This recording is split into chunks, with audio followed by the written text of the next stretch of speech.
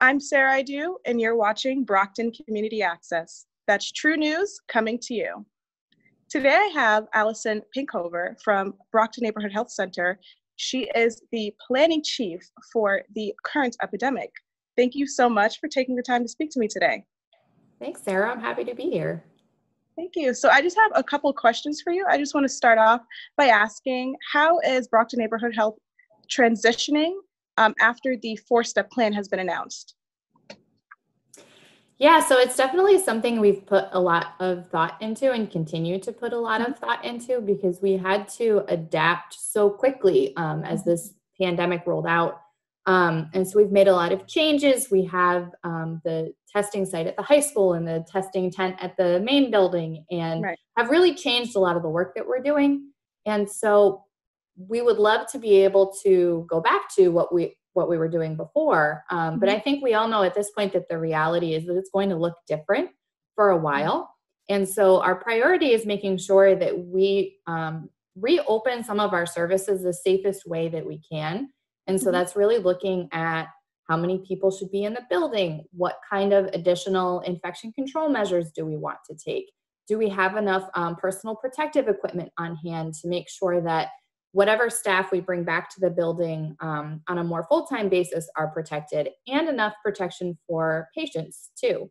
So every patient coming into the building right now, which is some patients, we do have some patients coming in, need to be wearing a mask. And we want to make sure that if people don't have a mask, we have enough to give them, and that there is, the right screening process in place. So right now, anybody coming into the building is going to be screened by one of our universal screeners in the front, who want to make sure that if anybody has been exposed to COVID or might have COVID symptoms, that we get them tested and don't allow them into the rest of the building. That way we can keep everyone safe. And so they're all things that we have to think through before we can go through each of those phases of reopening that the governor has set forth in terms of our operations at the health center. That's amazing. You guys are taking the perfect steps to make sure that, everyone is safe, to make sure that your staff is safe, to make sure that people coming into the hospital, leave okay. So that is really good. I know that a couple of other hospitals are also in the process of planning and trying to make sure that everything is safe for their workers. What can you recommend to other hospitals that they do to make sure that everyone is safe?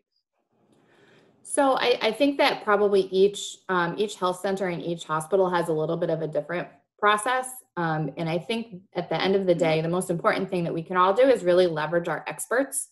So every organization is going to have different staff who are experts in their own area of interest, right? So we have some doctors who really focus in infectious disease work, and we want to make sure we leverage them in our planning.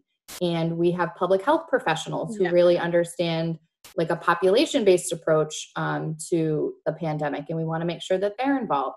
And then we have a lot of people who understand the inner workings of a health center or a hospital, who understand what kinds of operations have to continue to be ongoing for the ability to see patients. And so it's really being able to leverage the experts that you have on your staff to make a plan that both meets the requirements that Governor Baker is setting forth, that the Department of Public Health is setting forth, and that meets the needs of the organization, because every health center and hospital is going to look a little bit different. So it's really leveraging your experts to put together the best plan for what your organization needs in order to ramp up its services again and to keep its staff and patients safe.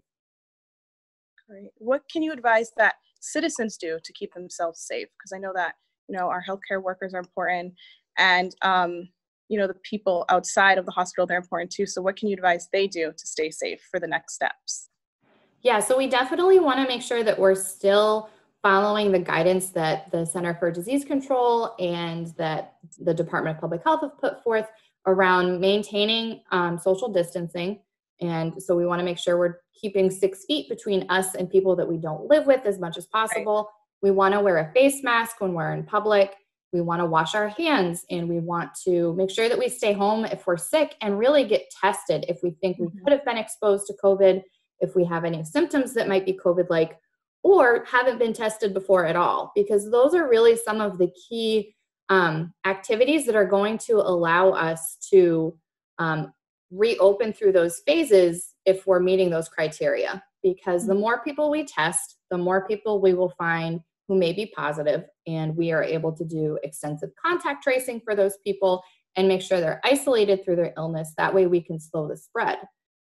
Because I think at this point we know that coronavirus isn't going to go anywhere for a while. And so by continuing these measures, it allows us to continue to have access to the right level of healthcare for people who do contract the virus, because we want to make sure that we don't overwhelm the hospital system, and we want to make sure that doctors don't become overwhelmed, because then the people who are the most sick won't be able to access those services if they're overwhelmed. So if we continue to practice those guidelines, that's the way through the end of this where we save lives and we stop the virus from spreading. And I think one of the most frustrating things about taking a public health approach to something like this is if you're doing a good job, nothing happens. And it's really frustrating because, if people aren't getting sick, it makes it really easy for a lot of people to be like, oh, well, this is over and I can just go back to doing what I was doing. But really, if we go back that way, it's going to continue to perpetrate the spread of the virus. And so it's easy to be like, oh, well, people aren't getting sick, I don't need to wear my mask in public anymore. But that's not the case. And so we wish it was like a big glamorous thing where it was like, look, if we wear our masks, everybody will be safe and look at these lives. But it's tough, because if you're doing a good job, nothing happens. And so it's not really exciting. In regards to testing, I know that in the past couple days, the rates for positive tests have gone down. Have you seen a decline in people coming into the hospital to be tested at Brockton Neighborhood Health Center? So we are still seeing quite a few people who are coming to get tested. We're actually trying to increase the number of people who are getting tested. And so one of the things to keep in mind when we look at the percent of tests coming back that are positive is that over the past 2 months, the criteria for getting a test has changed. So at first it was very restrictive because there weren't a lot of tests to go around. And so it was like, we're pretty sure this person might have COVID and we'll test them. But now it's really kind of opened up, which is exactly what we want. We want to be able to test as many people as possible. That way we really begin to understand how much of the virus is circulating in the community and how do we isolate people as quickly as possible. That way we can slow the spread. So at this point, it's a great idea to get tested. And that's something that we really want to emphasize to people, because now especially at the Brockton High School site, anybody has the ability to get tested regardless if they have symptoms or not, regardless if they've been exposed, regardless if they're an essential worker. We really want to make sure we can get as many people tested as possible, because that's one of the tools that is going to let us reopen in a way that is safe. So I know that you just mentioned that Brockton High is allowing people to just come on and do testing on site. Some locations aren't allowing people to do testing unless their doctors are giving them a referral. So if you go to Brockton High, even if you don't have a referral or something from your healthcare provider, you can still just come in and take that test on site. Right. So you have to call the hotline first. And so the number for the hotline is 1-844, the number 4, test, TEST 19. And so that comes out to 1-844-483-7819. And the process is to be scheduled first. And the reason that we want people to get scheduled first is because it keeps the flow at the high school site going very smoothly, and it keeps it fast. So if we had people just showing up, the site would get overwhelmed and people would be there for hours at a time, which is not what we want. So if we schedule everyone first, you're in and out in like 5 minutes. It's a really quick process, and you don't need a referral to get tested. You just call the hotline. Somebody from Brockton Neighborhood Health Center or from Signature Medical Group is going to talk to you and get you scheduled. That way you can go through the drive-through site at the high school. That's amazing. I'm so happy that it's, available for someone to take, because at first, tests were very limited, but now everyone has access to know if they have corona, because if you know you have corona, you can quarantine yourself from, infecting other people. So that is a great resource. And I'm glad that you guys are offering that to the public. Besides Brockton High, are you guys doing another location, or is that the one for now?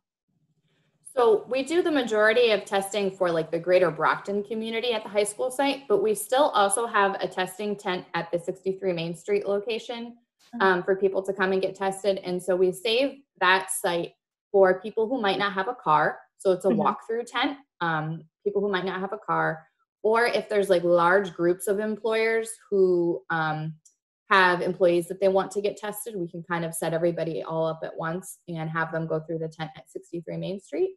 And then the third option for testing right now through Brockton Neighborhood Health Center is through our COVID clinic.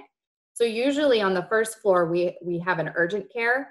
And right now we've transformed it so that it's a COVID clinic. So it's really making sure that people who are the most symptomatic who are coming to us, who don't need to go to a hospital, but need some level of medical care, are able to be seen by one of our providers. They'll be tested for COVID and then also receive a much more intensive amount of treatment as opposed to somebody who might be asymptomatic or doesn't have any symptoms at all. So we want to make sure the people who have symptoms are seen in the COVID clinic, and then the people who are the most sick go to the hospital. Okay, perfect. Okay, those are all the questions I had for you today. Do you have anything else you would like to offer, or anything you'd like to say, or any stats, anything else Brockton Neighborhood Health Center would like to put out? I think the most important thing we're really trying to get across right now is to get tested. And I know that it can be scary for people because, it's, if you're positive, it means that you're going to have to isolate for a little while. I know that that's something that would be scary for me, but I also know that I really value keeping the people around me safe. And so if that's something that I can do to keep other people from getting sick, then I'm willing to do that. And so I really would urge people to get tested, to call the hotline. We'll set you up, and we are closed for Memorial Day. We need a day off every now and then too. We're all a little tired, but we're gonna take Memorial Day off. Yes. But we really want everyone to get tested so that we really understand how much virus is circulating through Brockton and how we can best help people who might be sick. And so it's a really good idea to get tested. I've been tested twice now. It's a little bit uncomfortable. It's like not the most fun thing, but it's really quick. It's really quick. And if that's something that I can do to keep myself and others safe, then it's something that I'm definitely willing to keep doing as we, work our way through this pandemic. So getting tested is definitely the message. And if people get tested, that's the way that we're able to reopen through the phases, right? Because we really have to understand, okay, are fewer people getting sick? Are there enough beds in the hospital? Those are things we have to increase testing in order to know. And so in order to get back to some sense of what's a little bit more normal for us, we have to get people tested. And so we would really urge people to do that. It's really quick, mostly painless. It doesn't hurt that much, I promise. It's quick. It's a little uncomfortable, but yeah, it's just a little uncomfortable. There's much more uncomfortable things we do on a and it's for a greater cause. It is.